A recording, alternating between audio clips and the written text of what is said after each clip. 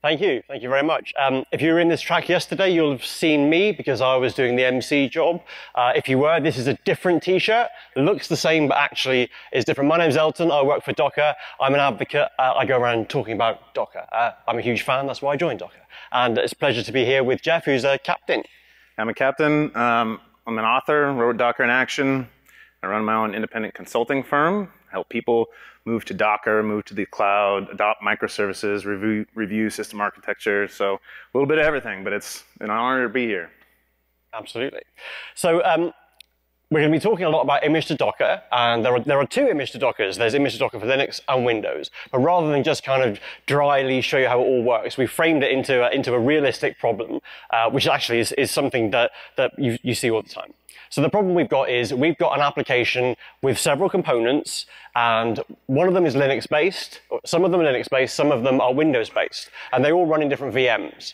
And so if you're a mythical full-stack developer, you need to have a whole bunch of different VMs running, because if you're going to do the front-end work, which happens to be React, then that's hosted on an Apache Linux machine in production. So really, you want your dev environment and your test environment to be as close as possible to that. If you're writing the REST API, which is the back end, that's in .NET, full .NET framework. So you're going to have an IIS web host for that, the web server, and you're going to need a Windows machine to run it on. So the problem is we've got two completely different sets of stacks, top to bottom. So the application stack, the operating system, everything is completely different, and two different worlds. And they're in virtual machines. Yeah, and absolutely. And when you've got them in virtual machines, like that's okay, but if you're a Linux guy, you don't want someone giving you a 60 gigabyte Windows VM so you can spin up the back end. And if you're a Windows guy, you don't want someone giving you a 5 gig Linux VM because you've got no idea what to do with it. You turn it on and you're like, well, why is this thing flashing? Where do I click next? Or even worse, you hand it off to a third party, somebody else, a product manager who has no idea how to use any of them, but they've got to do something with them. Absolutely. So this is a problem you see all the time. So the demo app we've got is actually a cut of the demo app that you saw in the keynote yesterday, the art store application. And we did actually have some of these problems as we were building it, because I'm building the back end in .NET. That's the world I come from. And the guys who are building the front end are Mac developers and all in React. So actually, some of the problems I'm going to show you are real. And this is the state that we're in. So we've been dropped into this dystopian hellscape of mixed mode virtual machines, and it's a really, really dirty job. And we talked to a lot of people, a lot of consultants who are actually living this stuff day to day, and we kind of came to the conclusion that we needed a dirty hero to get us out of this situation. And so we decided to pick up a lift and shift style solution. So should we solve it like this? When I found out that we were going to do a lift and shift, I went looking for successful lift and shift projects, and I don't think I saw any. Still looking. Still looking. There are some that are very, very niche. There are some that have broad adoption among very specific use cases. And really, they're all kind of rough for several different reasons. And whenever I talk about this to people, the first thing, hopefully, that existing Docker users say, well, wouldn't it be just easier to learn Docker? Wouldn't it be easier to learn how to actually just containerize your application in the first place?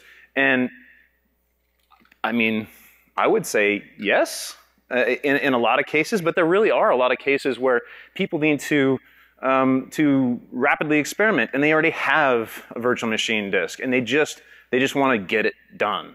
And you know, they're not necessarily concerned with best practices, because the lift and shift process, it doesn't even know really what it's lifting and shifting. And so it's very difficult to apply best practices when you have no idea what practices are appropriate to apply, right?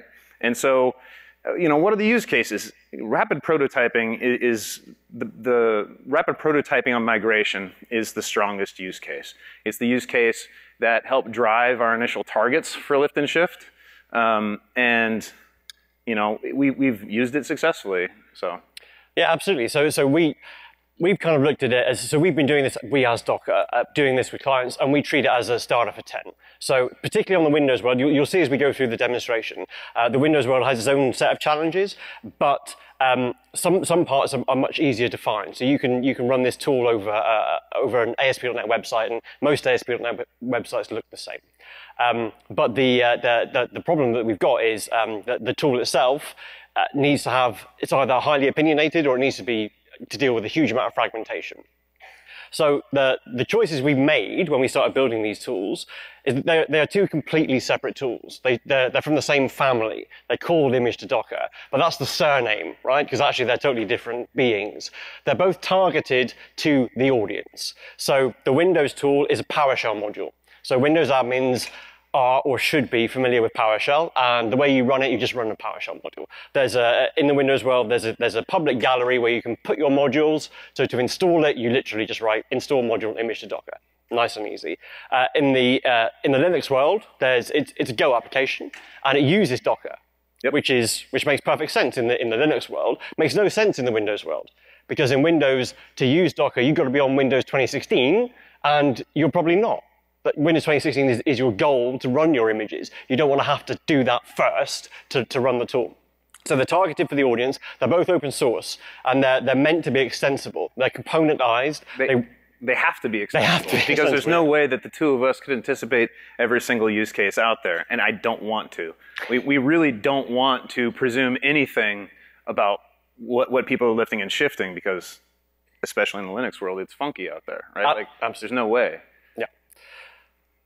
So we decided to lift and shift. We're like, okay, what are the challenges here? And even with a successful project, what are the challenges for using it?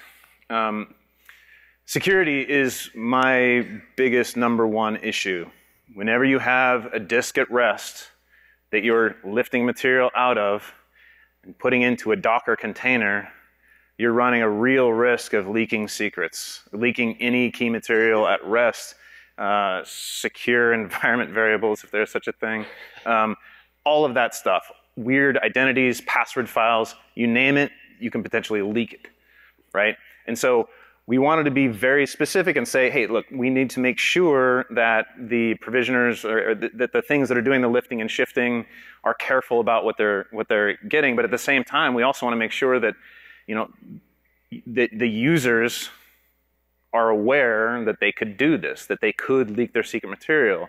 So it's a sketchy proposal to say, oh, I'm just going to lift and shift this and then push it to Docker Hub, because unless you're very careful, you might accidentally leak your private keys or your password files or your whatever, and now you've got a real problem.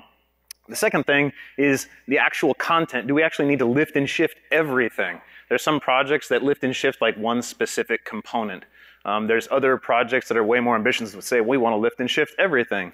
At least and we kind of took the stance that we have components that you can bring them in and they will lift and shift target things. And I wanted it to very specifically be as easy as possible to write an extension and not need to know the framework in order to do that. And that's been one of the hardest problems for other projects, is that you actually have to know the project in order to write an extension for it. In this case, we're just using Docker images. You can bring your own tooling. You can do whatever you want.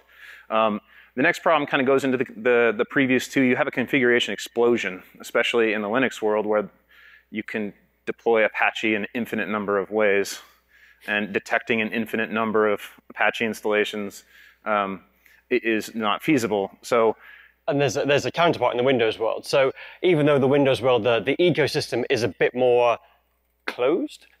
So if you're running your website in Windows, you're probably running on IIS, because that's Microsoft's web server.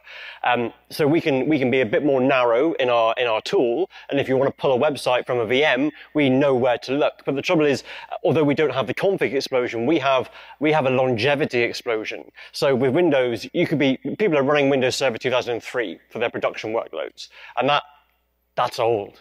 And that works in a totally different way from the newer stuff. So even in the Windows world, we've still got to deal with that. How do we find out where this stuff is in order to analyze it to pull it out? Right. And then on top of it, the very last thing is, okay, the tool can lift and shift the material that it finds, but the tool has really, it's very difficult to communicate success criteria. How can the tool actually validate that it succeeded in lifting and shifting everything that it needs to do? And that's hard. So at the end of the day, people are still going to have to say, okay, I've got a Docker image, now does it work? Does it do exactly what I expect to? Because remember, a container is just a process. You don't have a full kernel. You don't have a full-blown init system that you would have when you're booting a virtual machine. There's a lot of different semantics that are going on. And so I think we've struck a good compromise in figuring out sensible defaults. But again, everything in these projects is extensible and replaceable, batteries included sort of mentality. So. Absolutely. So those are all the disclaimers, right, for the demos that we're about to show you. So these tools are live. They're out. They've been out for a while, been used. And the use case we're going to show you, you can just put the tools on the VMs, pull out the Docker files, and be ready to go. Because we've got a fairly simple setup. And you can take this and run it on your own VMs, and your mileage will vary. So this is how the tools actually work. So they both have slightly different terminology, but they do the same things. So the Linux version, it's targeted at the moment for various Linux distros, so it can understand what distro you're running on, and it will mirror that in the Docker file that it produces. It understands certain web servers, so Apache and... Right, today we targeted LAMP. Yeah. We were saying, hey, what's a good low-hanging fruit to target?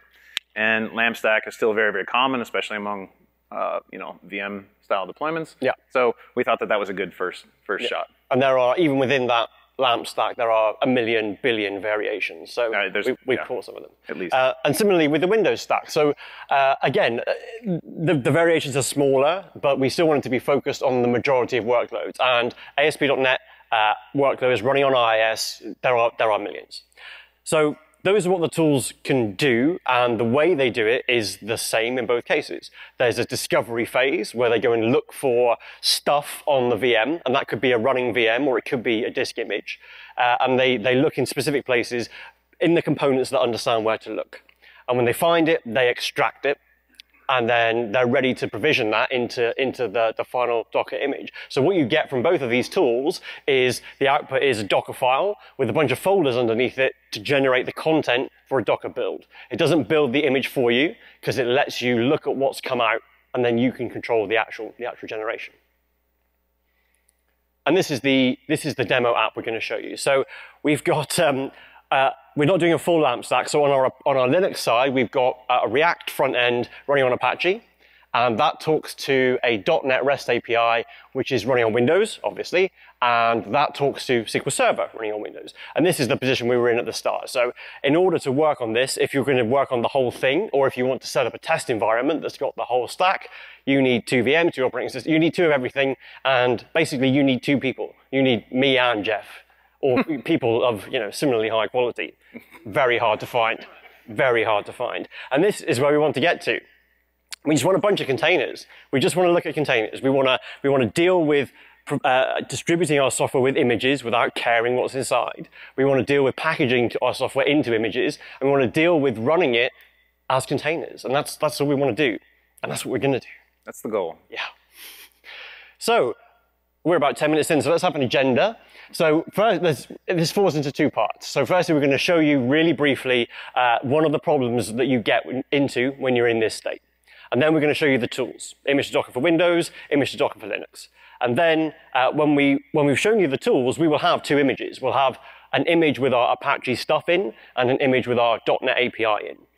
And then we're going to deploy it into a hybrid swarm, and we're going to see if it works. Sure, let's do it. Okay. So, I need to push this button. Nope. No? Nope. I think for this one, because it's on this machine, right? No, it's on this one. Oh, sorry, that was 2. Yeah. There we are. Okay.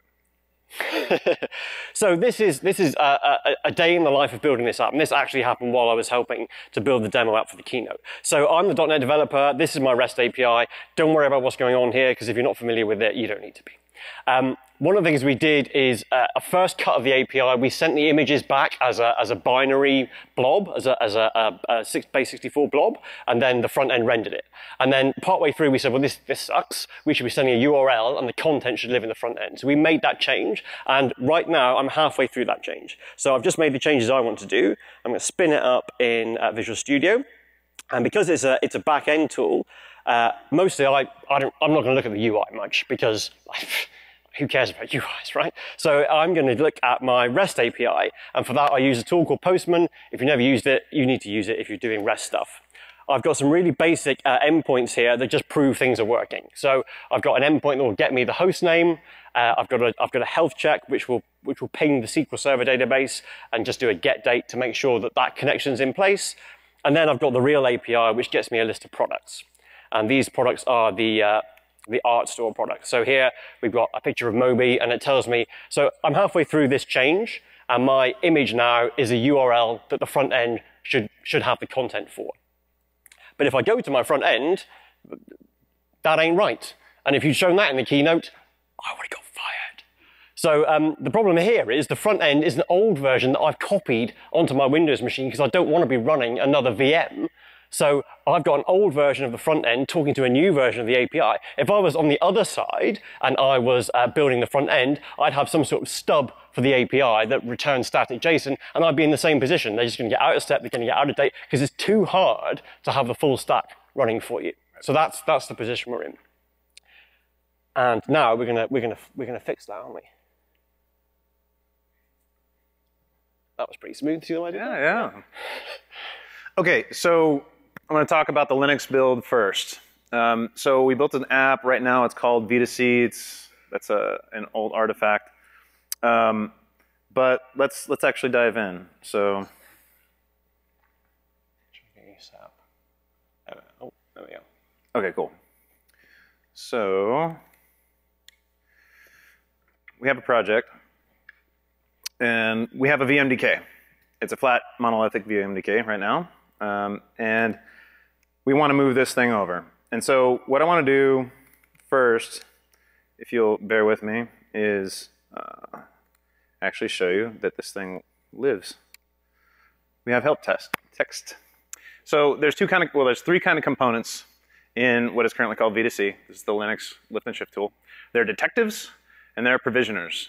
Detectives detect and lift, and provisioners take all the output from the detectives and present it for final assembly. This is their chance to actually mutate the content and make whatever changes you need. So I want to show you a couple of detectives before we actually run a generation. So let's actually look at, we're going to look at a detective for, do 1610, how about that? So that's at the bottom of the screen. You can see it. So it's really like one command. So all the detectives have access to the disk at rest. And so you can do anything. You can bring any tools you want to work with the files on that disk. In this case, all I needed was grep to determine that we're running Ubuntu 16.10, or that Ubuntu 16.10 is installed on this disk. It's really straightforward. If you know how to write a Docker file, you can extend this. Now let's look at a provisioner for Ubuntu 16.10. Cat at this time. Provisioners. Oh, I always do that. There's no good whispering when you've got a mic. Yeah, you can't whisper at all, man.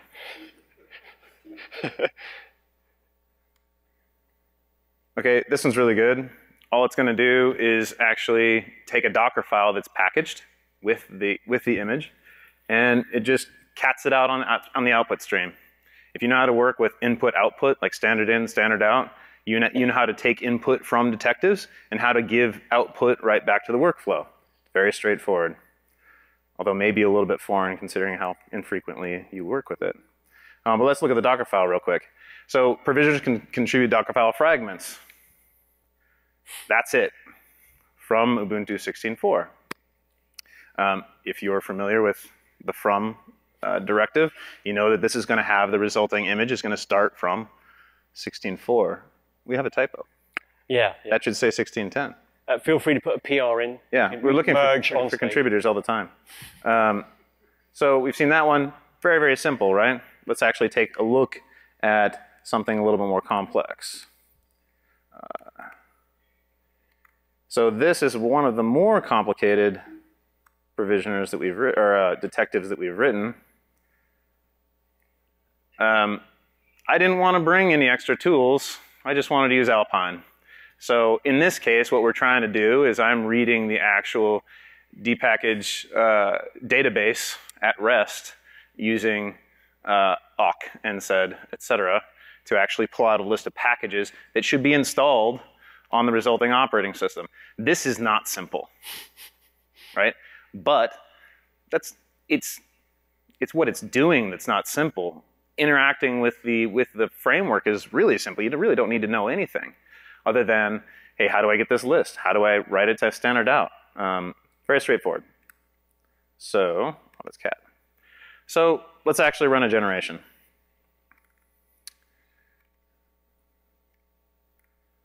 Okay, we've got an empty directory. And I'm going to run a build. Okay, so we have a build command. We're calling out the V2C, saying build, and this is the name of the VMDK that we want to migrate. So we're actually going to go ahead and do that. And now here it fired up all the detectives, ran through really, really quick. It fired them up in parallel, which is important to know. It fired them up in parallel because I don't know what's inside this thing. And then the detectives that detected the situation passed the material off to provisioners. Provisioners ran. And now we have a Docker file and some material. Hooray.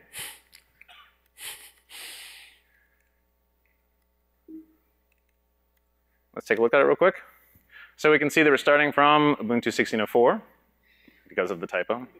No, this was a 16.04 image. Was it? Yeah. Okay, this was a 16.04 image. Yeah, 16.04. Okay, so we can see here's the list of all those packages that were pulled out from that one detective that is ridiculous. We can see here real quick that it also detected some Apache 2 configuration in Etsy. It also detected that it inspected the configuration there and determined the document root for Apache 2 was set to var www, and then lifted var www. And so I mentioned earlier we don't have an init system because containers are processes, but we want to simulate the one. So we decided to standardize on runit, and so we're contributing a runit service, a runit monitoring service or a supervisor service, and then contributing service scripts specifically for Apache 2. So when we build this thing and start it up, it'll be running all of that as if it were in a virtual machine. So if you had other things in here, like a MySQL or some other process, and it was able to lift and shift that configuration into a runit startup, into a runit service, those would also start up within the container. So you'd actually have your fat container, your multi-process container on boot. So this is what we were saying about, do we lift and shift everything? We don't know what you need from your VM. When I show you the Windows counterpart, there's a whole bunch of stuff because the VM has been used for different things. And that's not an optimized Docker file, right? Because we can't say whether we can take any of those packages out. I mean, we have some general best practices, right? Because one of the nice things about lift and shift is that you aren't really going to have a whole lot of opportunity for collision, because your source material is all the same. So it kind of doesn't matter if multiple things are contributing the same file and they overwrite each other. That's not a big deal. It's not optimal because now you have two layers with redundant files. Yeah. But we can make sure to apply certain things in a certain order to make sure that the consistency of the data is right. So I'm going to kick off a build real quick. And that's going to fire up and run in the background. But that's going to take a while too. So I'm going to kick it back over to you. And cool. Okay, let's have a look at what we've got on the other side. Which button do I press? So when we first talked about doing this session, one of the early ideas was, should we have my Image2Docker is better than your Image2Docker? And we thought, no, let's be friendly. So we didn't do that. So this is the Windows version now.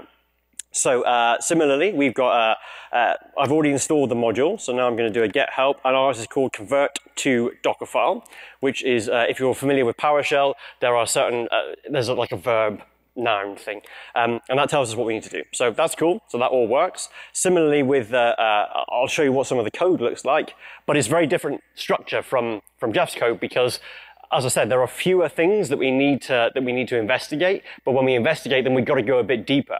So in this case, this is finding out from IIS, from the web server, all the stuff that's configured. So as Jeff said, go to the configuration, find out where your content is. This is how we do it in the PowerShell world. So I know, by the time I've got to this point, I know what version of Windows I'm running, I know what version of IIS I'm running, I know where I need to look. So I go and look at this config file, which is just XML, and then I suck out all the websites and all the bits and pieces that are in there. So very similar, kind of. And then the way you use it is the same. So on here, I'm going to run my convert to Dockerfile, and I've got an image path, which is where my VM is. As I said before, you can run against a running VM, or you can run against a static disk. And mine's on the E drive, and it's called test server because it's just some test server.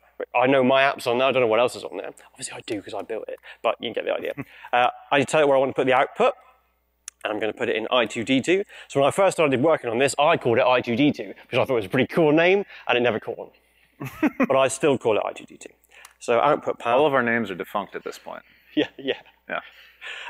We have slightly different naming conventions. So with the similarly with the Linux version, the Windows version can detect various different things, but you can zone down when you run the application, because if you've got a web server, you probably don't also have a SQL server on there. So you can tell it what you want to look at. So I want to look at IIS, which is the web server. I'm going to go verbose so we can see what it's doing. And it does basically the same thing without using Docker, because we don't necessarily have Docker on the host. It mounts the virtual machine image, or it connects to the running machine. It goes through and runs all those detectives that understand what they're looking for. So in this case, it knows which version of Windows it is. It finds IIS, it finds ASP.NET. It finds that the old version of .NET isn't on there, which is important, because otherwise we'd have to use a different Docker base image. And then it generates all the stuff that's in there. So if I go into my I2D2, and do an ls, you'll see, similarly, I've got a Docker file, I've got the folders that were pulled out. And because I'm not a command line guy, let's go and look at that Docker file. It's probably not being a command line guy here. So here's the directory. There's my Docker file. Similarly, if I switch to this mode, you'll see I've also got a big chunk of stuff that doesn't look great. And the reason for that is because when this machine was set up, it was set up with a whole bunch of defaults. And all these things are flags for configuring bits of IIS in Windows. And I don't know, the tool doesn't know whether you need them or not. So this is your kind of starter for 10. You might look at this and say, well, I don't need that stuff, well, but that's... I mean, I certainly have no idea if we need it or not. Yeah. Right? And yeah, so this is the point where you kind of get going. So I'm using Microsoft ASP.NET as the base image. That's cool. I've got a bit of boilerplate code in there. And then down here, I've got all the websites that were on that VM. And there's a bunch of stuff here, which I don't really want. I only want this one, which is @C, which is the API. But there's other stuff on there because other people have used that machine. But what I can do, rather than delete those files, delete that part of the code, I will run the tool again, and I can pass a parameter to the artifact. So I'm still only using IIS, but I'm telling you I only want part of the output to come out. And that's, oh, I need to do the same directory because it won't overwrite it by default. So let's call that @C. And it does all the same stuff again. So it mounts the virtual machine, it checks what version of Windows, it goes and looks for IIS, which version of IIS, all the same stuff. But at the end, so it still does the same extraction, but at the end it doesn't build it into the Docker file because I've only asked for a certain artifact to come out. And we're going to check this out in my @C directory, which is here. I've got another Docker file, which is a lot neater. So I've only got one website in there, which was the thing that I asked it to pull out. Still got all the boilerplate stuff, and it's still got the Microsoft ASP.NET, but that's only, I've taken one application out of that. So this is a slightly better way of doing lift and shift. I haven't taken the whole VM, I've just taken one part out of it. Okay, and just like before, just as Jeff showed you, if I go into I2D2 @C and I do a Docker build, I give my tag, @C API, and tell it where to go. So I've already built this, so it's super quick. So, but it's just, we're in the world of Docker now. So we both run our tools, but we're both now back in this is just Docker. So we're just doing ordinary Docker stuff. Cool. We know how to work with the container. Yeah, you would hope so.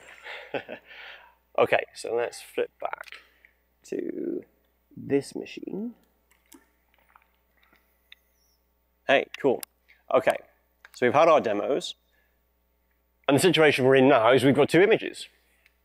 It's a good spot to be in. Yeah, absolutely. Well, it's a better spot than having two huge VMs. I've got one huge Windows image, but I've got a much smaller Linux image, and they're both still way smaller than the original VMs. But I can only run that Windows image on a Windows machine running Docker. I can only run the Linux image on a Linux machine running Docker. Because if you're not familiar with Windows containers, the implementation is different, but the principles are the same. The container runs a process. The process actually runs on the kernel of the host. So in order to run that process, the kernel needs to be able to do something with it. And you can't ask a Linux kernel to run a Windows process. You don't speak the same language. Exactly. Yeah. But you can build a hybrid swarm. So you can build a swarm, and you can join in Linux and Windows. They can each be managers or workers, and then suddenly you're in the world of just having a swarm, and you can run whatever containers you want. So we can run our API container on a Windows node and our front-end app on a Linux node in the same overlay network, and they'll be able to connect together. Right. And then we can go one stage further, because actually this is still a pretty basic setup. If we've got a cluster with capacity, we can start moving to a more production-like environment. So we can have something like this. So we've got our generated Docker image from the front end, from the Linux VM, and the generated image from the back end, from the Windows VM. But we can front them with Nginx, and that'll run on Linux. That's cool. And we can have a back end of SQL Server, and that can be running on our Windows VM in a container. Which kind of brings us to the big finale. Now, it says here that we're going to do a demo, but I don't think we should, because it might go wrong. I don't know. What do you think? Should we just show some slides? Let's just, well, your call. Okay. Well, the demo gods have been pretty good so far. they have, actually, yeah. But then, it's nearly the end. Okay, right. Hashtag courage. Let's go for do it. Let's have a straw poll, please. Please raise your hands if you think this will work. That's pretty confident. That's not bad, yeah. I thought that room is my next joke. Man, I thought that this was, okay. I was going to say, I find your lack of faith disturbing, but there's no point anymore. No. Okay, anyway, the joke doesn't matter. So let's go and see if it is actually going to work. So on my, am I back in my VM? Yeah, cool. So on my Mac, I have got two VMs running. So I've got a Linux VM and a Windows VM, and these are just, they've got nothing on them but Docker. So they're stock Linux and Windows VMs with Docker on them. And in my terminal here, I'm connected to each of those. So let's go and check this out. Clear this down. Let's try again. Okay, so on the left in orange, I've connected to my Linux VM. And you can see that from Docker version. My client version is running on Darwin on my Mac, and the server is running on Linux. On the right-hand side, I'm connected to my Windows, and you can see I'm using blue for Windows, and orange for Linux. Awesome, because it is Ubuntu. Maybe? I don't know. And again, same client, and this time I'm talking to a Windows server. Okay, cool. So far, so good. So on the left-hand side here, I'm going to do Docker swarm init. And you've seen all this before, that this is one command, and suddenly I've got super secure swarm ready to go.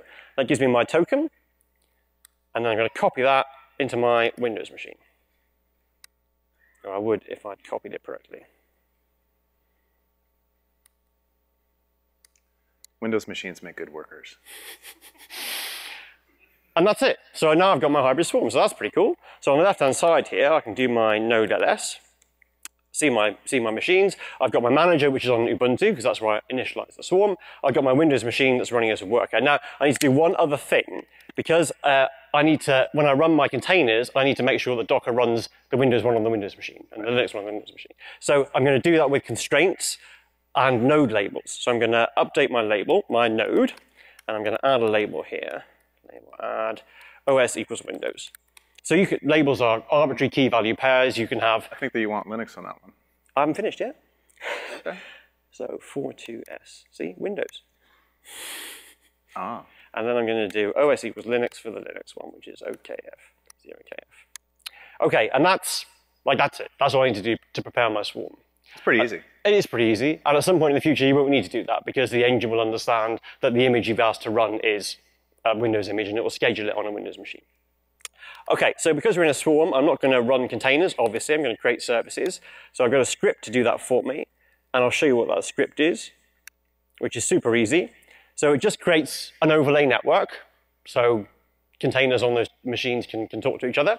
We create a service for the database, so that's my SQL server running on Windows, and that's where I've got my constraint to say it needs to run on Windows. I've got my API, that's my .NET API, also running on Windows. I've got the app, which is the front-end app, the React app, hosted in Apache, running on Linux. Lifted and shifted with the tool. Lifted and shifted with the tool, yeah, and the API is lifted and shifted with my tool. Yeah. And the app has got the Linux constraint, and the proxy, which is Nginx, has got the Linux constraint. And the only thing that I'm exposing is the proxy. So there's no way to get into any of these other containers unless you're a container in this network. So everything's nice and secure, and as we go to production, what we're going to harden is Nginx. Right. And that Nginx config is super simple. All it's got is a location. If I'm asked for an API endpoint, I pass off to the API service, and if I'm asked for a front-end endpoint, I pass off to the front-end app. Simple. Okay. So that's looking good. So if I do a Docker PS on the left, oh, nothing. That isn't good, is it? How many people put their hand up? Oh, I think I've got a... Oh, I didn't pull it. That's why. Let's pull that now.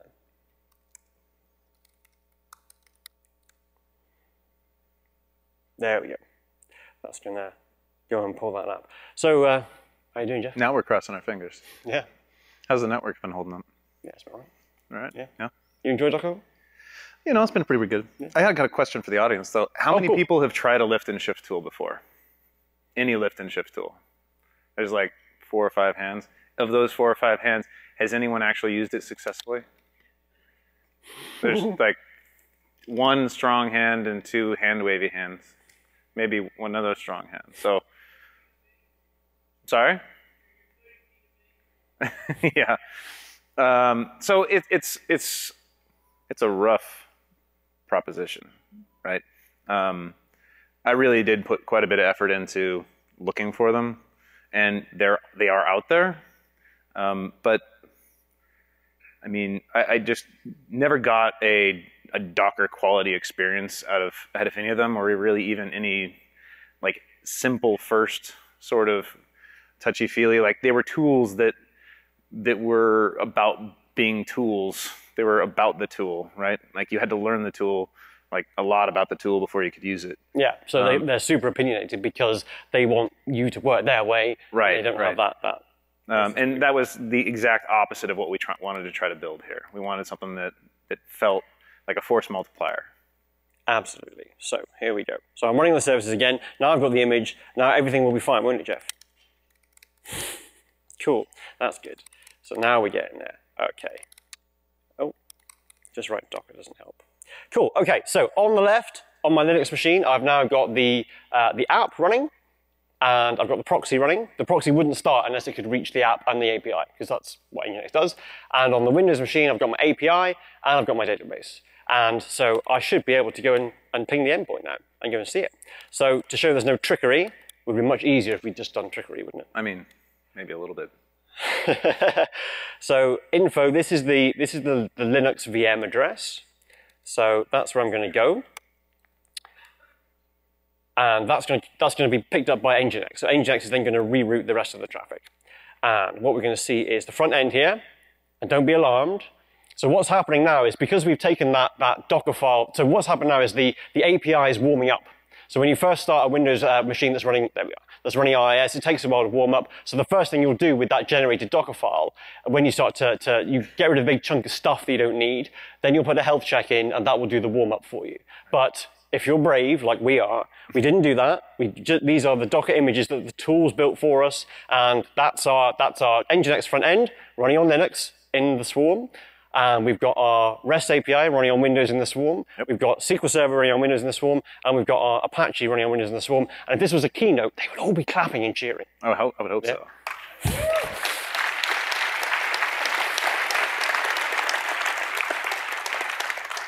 I quite like this whispering thing. I don't usually do that. I might do more of that. Okay, so very quickly wrap up, and then we'll throw open for a few questions.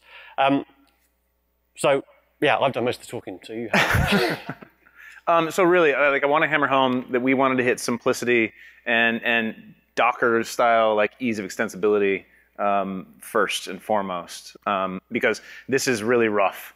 And what we would love in order to make these real tools is community contribution, because again, there's 2 of us here, and like the combinatorial explosion off of potential configurations, especially for the Linux side, is insane. And so we can only go so far. So if you come up with a good extension or a specific thing that you're lifting and shifting, feel free to contribute it back. You don't actually even have to contribute it here. In the case of the Linux side, you can just push a Docker image anywhere. You can run the Docker image locally. There's a really simple taxonomy. We identify detectives and provisioners and packagers using labels.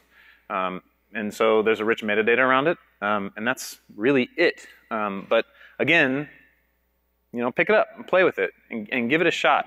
And I had some guy tweet me the Docker file that was generated when he pointed Image2Docker for Windows to a SharePoint server, and everybody was like, "Whoa, fair play, dude! At least it ran." So yeah, so we've shown you the tools. Yep. We've kind of had that caveat around the fact that this will generate you a Docker file that will build into an image, but that ain't necessarily what you're going to go to production with. Right. But we've shown you then that with these 2 tools, if you've got mixed workloads, you can run them in a hybrid swarm. If you want to try something out, if you want to see what something that is currently a virtual machine looks like in a container before you go, give it a shot. Really keep in mind that you should make sure that you're not lifting and shifting private key material or password files, etc. It's very risky.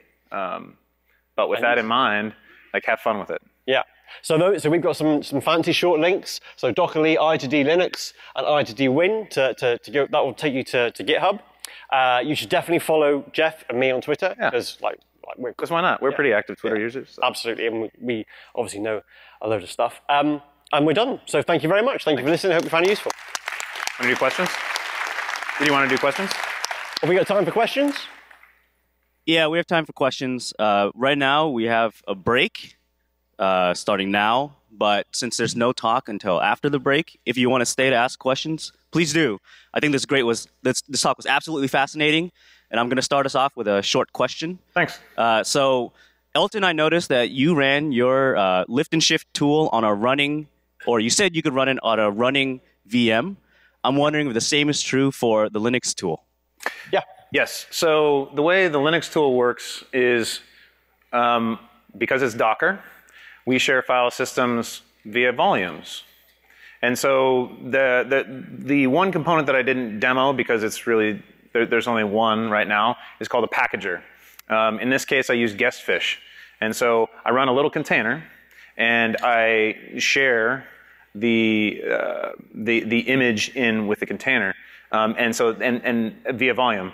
And that packager unpacks it into a transport volume. So that's the entire purpose of it. We could very easily extend it to just take whatever path is there and make it available via volume. And so in this case, you could point it at, any bind mountable path on the running virtual machine. The caveat is that you actually, whenever you're talking about running virtual machine, you have to install the tool and Docker on the running virtual machine. Right. And so, I wanted to avoid, hey, we have Docker, we're detecting Docker. You're mutating the thing that you're inspecting in that case. So I wanted to avoid that first, which is why we targeted the VMDK for our initial release. Yeah, and so that's how the Windows one started. But then we actually extended it because we realized that as long as we could connect to a remote file system on a running machine, then we could get all the information we needed. So with the Windows one, you can run it on a static virtual machine disk. You can run it on the machine itself, but as Jeff said, then you need to install the tool on the machine, which ain't great. Or you can share a network path and then run the tool against the network path. Awesome, thanks. Thanks. Go ahead. Oh, thank you. Great talk, by the way. So on the detection side, do you sequence the detectors in any way? So do you first discover it? Okay. So no, the detectors, at least on the Linux side, the detectives all run in parallel. They should be very, very short-lived processes, very lightweight. You're just doing file detection. In some cases, you might do a little bit of generation. Like in the case of where I was inspecting the installed packages, I had to go off and get a list of packages. Then I had to do some setup magic in order to chop it up, make sure I got just the pieces that I wanted to, and then write them to standard out.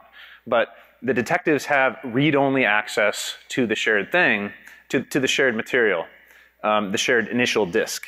So they can't compete or mutate or conflict with each other as far as what they're accessing. And also they're contributing parallel output streams. And so it's really up to the workflow engine to take all those things, figure out which provisioners need to run, and then hand those streams off to the provisioners. And so really there's no crosstalk or anything like that going on, but they do run in parallel. Okay. And if you're thinking about dependency within a detective, like, so I know Apache's there, and the next thing I need to detect is where's all the stuff. Well, really that's going to be one detective, or certainly in the Windows side, our detectives are big. Yeah. I was more thinking in case of let's say I discover it's Ubuntu, and then I discover Apache. How would I know to extract Apache for Ubuntu versus, let's say, an RPM installed Apache? Right. So I really wanted the detectives to be as specific as possible. So in this case, I have init is a good example. I have an Apache detective that detects the Apache sysv configuration files, or if you somehow find like a systemd configuration or service definition or unit definition for Apache, you could look for that there. But the whole point is, if we write these things as simple as possible, then we run them in parallel, and then if everything works correctly and it validates, then only one of them would have triggered. Okay, right? So I should have separate detectors for Apache on Ubuntu, Apache on... Right. The apt-get one that I showed is a little bit of it was a compromise there, because I had to balance between, do I want to write a billion detectives and a billion provisioners, or do I have got this one really good file and this one really good point that I could say get a whole bunch of things on the system. But the way that the order that they're contributed makes it so that all of that stuff would happen early in the Docker file creation. And then if there's any specific configuration, like most of the time configuration on Linux is going to live somewhere in the etc directory, right? And despite how you install Apache or whatever, usually the config file is still in that one place. And so I thought, okay, that's a good target. We can actually say, is there an etc Apache or HTTPD conf, right? And if there is, we can do things like inspect it, do all these other things. So there was targeted. I would prefer, I think it would be a better design to see them very, very targeted, a very fine-tooth comb to run through the file system and figure out which pins hit something, and then just run those few provisioners. So if you saw in the output, there was like a whole huge chunk of detectives that run, and then like 4 or 5 provisioners run. You know, you could do a whole lot with that. So. Thanks. Yep. So I just wanted to tell you, first of all, that you already have a pull request waiting now for fixing that 16.0. Excellent. It's probably the smallest pull request I've ever made. So when I first started with Docker, I made a bad assumption that Docker was somewhere saving my Docker files as I was making all my images. And so I didn't keep my Docker files around.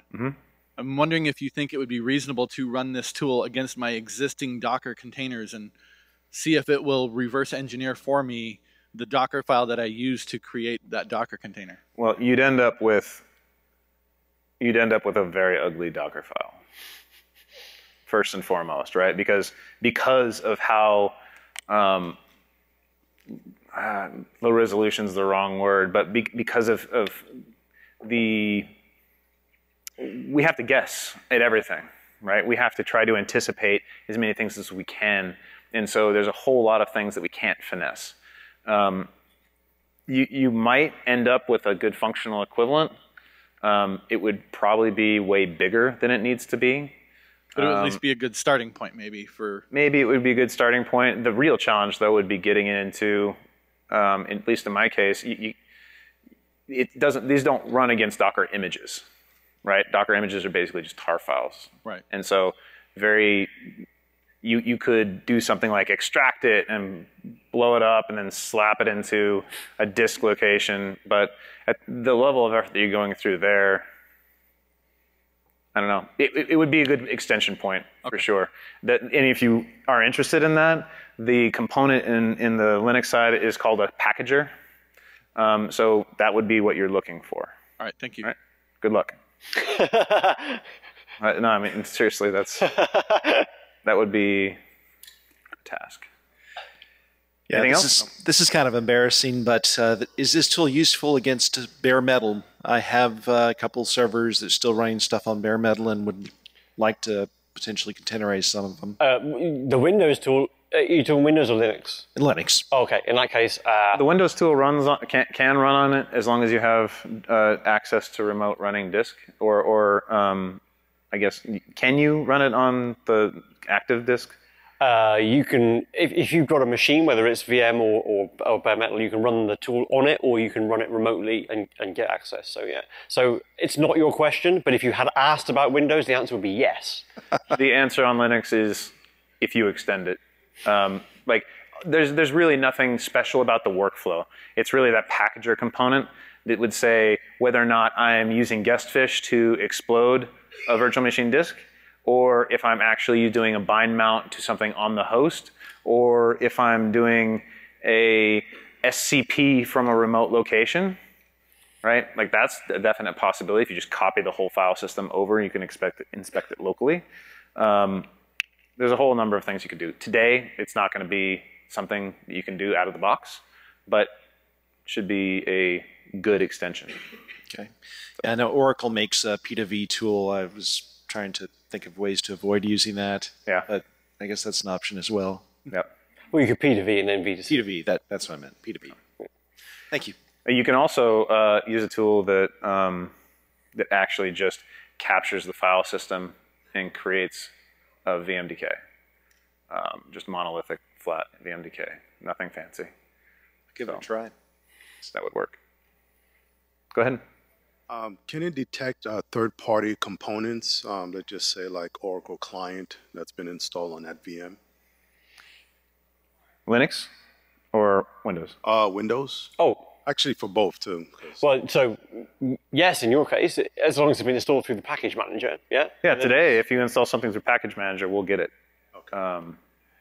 In the Windows one, we have got an artifact that will go and inspect the registry for installed features, installed Windows features, and another one that would do installed software, but I'm not 100% certain on that, to be honest, because the trouble is, in order to do that properly, we would really need to get down to the MSI level. If you've installed an MSI, then there are sufficient artifacts on the machine that we could scoop up and try to recreate it. But that's a level of complexity that we haven't actually kind of got to yet. So if it's an executable, it's not going to work. It depends where it is. So at the moment, there's nothing that says, "Oh, I've got some stuff. I've got a folder here. I want that brought out." There's not an artifact as simple as that, but that would be super simple to write. Yeah, but if it's a folder, but then there's a number of things in the registry. Exactly. So then we would need to understand how it was provisioned and be able to replicate that. And unless it was done through MSI, you could have done anything to do that. We have no way of knowing the relationship between it, unless you get down to the level of writing really specific detectives. We call them discovery artifacts or something in Windows. Then you could do that. But then you'd have a detective that says, okay, I'm looking for Oracle Client 1210, so I go here for the install, unless someone's installed it in a different folder when they did it, and then I need these reg keys and this and that and the other. So unless you've got something really clear, it would be hard. MSIs would be less hard. Okay. So the best case scenario is to run the tool after you look at the Docker file, and then you add the command to install the component. Yeah, well, one of the great things about this is that particularly the Windows tool, we've been using it with clients who are doing proof of concepts to move their Windows stuff to Docker images. And one of the great things about it is you run your tool against your VM or against your disk, you get a Docker file, you build it, you run the image. In the case of a .NET website, you go and browse to it and you get a massive error. But that massive error is your application space. It's the world that you understand. So it will say, I'm missing this dependency, and then you can go and add it. So for you, when you hit the problem, you're not in a world of Docker or in a world of virtual machine. You're in a world of your application. You're in a better place to fix it than we are writing a generic tool. Thank you. No worries. My question is, can you extract cron jobs to image? That's and a good. How well does cron D run inside the container? Well, I haven't run it, but I'm pretty sure. Yeah, have you run it with Run It?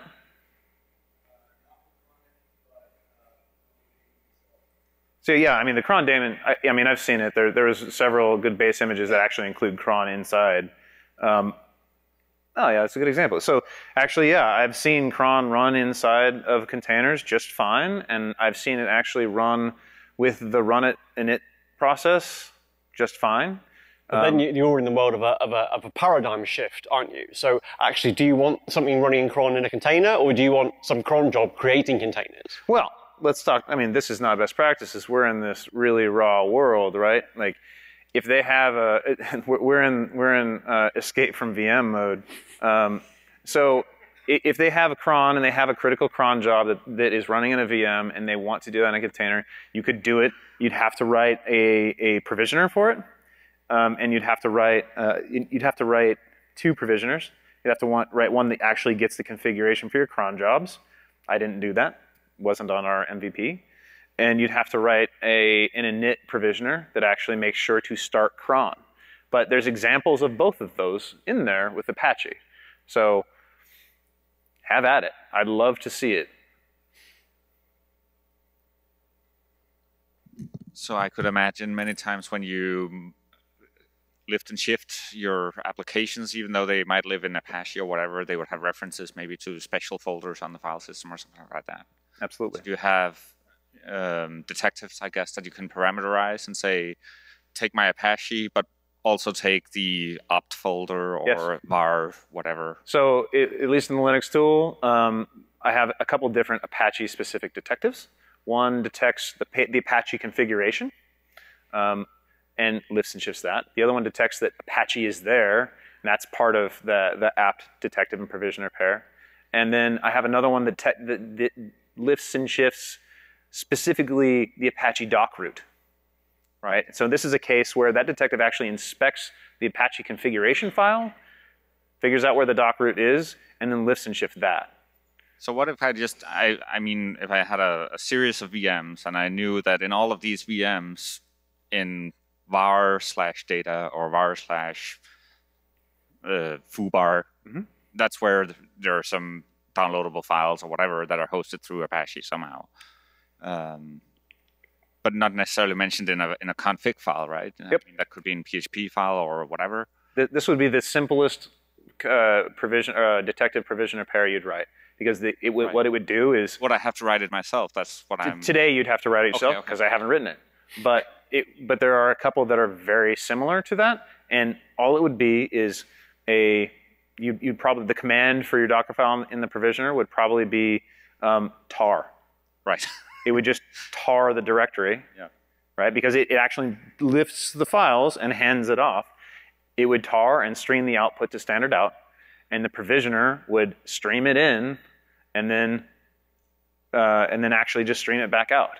So then the detectives are no longer like these general purpose things. I mean, I wouldn't contribute that thing back. I'd have to maintain. No. I mean, you could absolutely do that, right? Because it wouldn't hurt to run that detective on a machine that doesn't have it. I mean, we're not. The whole point is it's a filter, right? And so it just wouldn't do anything. All right. Thank you. Very welcome. Anything else? One more? Yeah, one more. One more. We got one more question. All right.